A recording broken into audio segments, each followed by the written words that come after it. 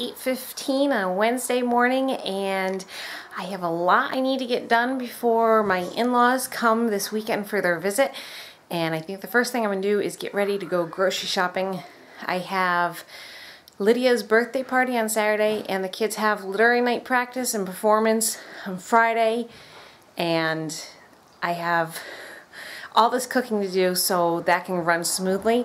And the first thing I need to do is grocery shop. I got my shopping list ready, and I'm going to attempt to load up all the kids and make it to Aldi's by 9 o'clock when they open. And while the kids are still having their fresh happy juice, we can get this done without too much torture. There's my shopping list. It's not too big, but things I definitely need to get. It's 8:48 and we're on the road. I don't usually take all of the kids by myself grocery shopping. In fact, I think this is the first time I've taken all 6 kids grocery shopping. But this is the start of our really busy season at work, and we try to make sure he stays caught up the entire season. Otherwise, everything comes due that last week or two in August, and it's insane. So I'm pretty much forced into taking all the kids by myself to the grocery store for today, which is fine. But I'm going to show you how I do it without losing my mind. Guys, what do I expect out of you? Good. Good? Good what? Not to touch anything. That's right, not to touch anything. And to quietly walk beside Mommy and stay right by Mommy. Right?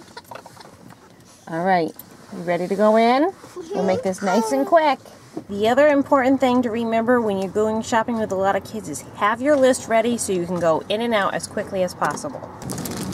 Wait, yum, yum, yum. Grapes. Where's grapes? I didn't have that on my list. Oh. Sorry. No. I have pineapple.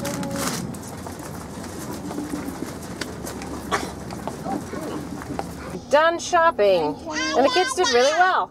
We just pulled in. It's 9:56. It only took about an hour for 2 stops. This is my grocery store haul, and Aldi's came to, let's see, $53.12, and then I stopped at my restaurant supply place and picked up 5 pounds of mozzarella and 5 pounds of the cheddar. So those are a little on the expensive side because they're dairy. And that came to $25.15. So for about $75, I got all this food, and this will probably last me a couple weeks. A lot of this stuff was because I'm having company for the weekend and I needed to bulk up on some of our food stores, but overall, not a bad shopping trip, and Mary did an excellent job, and so did all the other kiddos, and Grace fell asleep in the car seat. Yay! We're letting some of our chickens free range for a little while.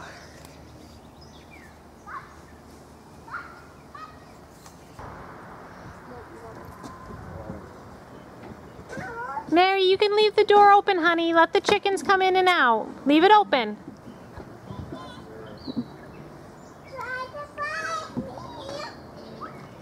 She's so cute. They're okay. They'll come out when they're ready. Looks like the chicks are getting ready to head in. Girls, did you enjoy your time out? Now we've got to count them all, make sure we've got them all. I see one stray chicken over there. I'm going to have to go fetch them. Go on, chicken, back to our yard. She's being a naughty chicken. Let's get the chicken back.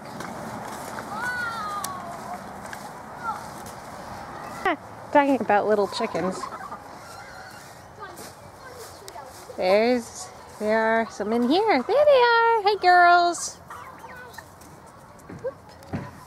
What do you want to say? Oh, see, she's talking to me. Usually when I go in the garden, all the chicks come running. See if they'll come over. Hey, girls. Hey, girls. Come on over. And I think they've got too much exciting stuff over there they're looking at. See, she came over. She wanted to see what was going on. Oh, there's another one right here. Oh, you're stepping on my flower, girl. Stepping on your flower, girl? I know, not.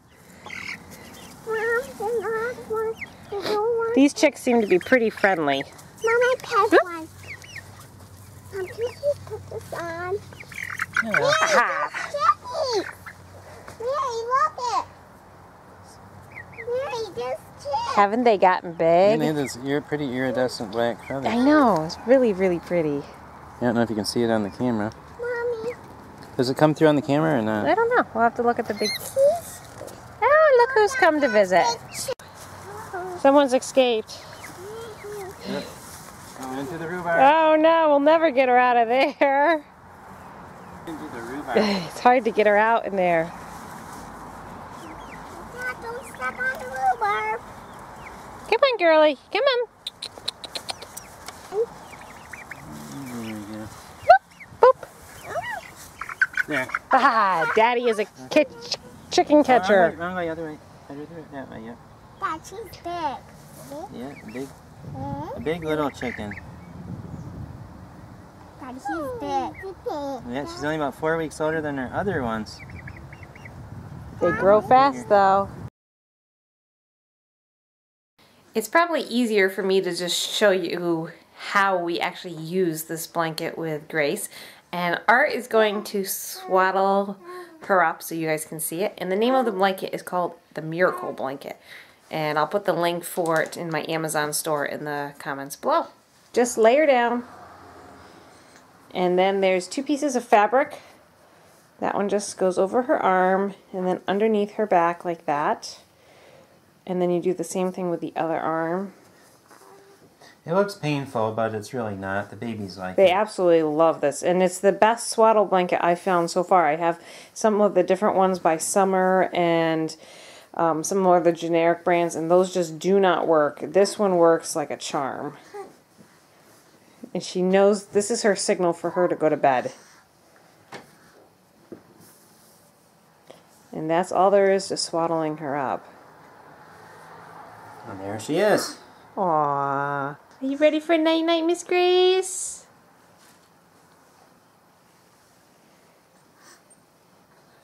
Night-night, Grace.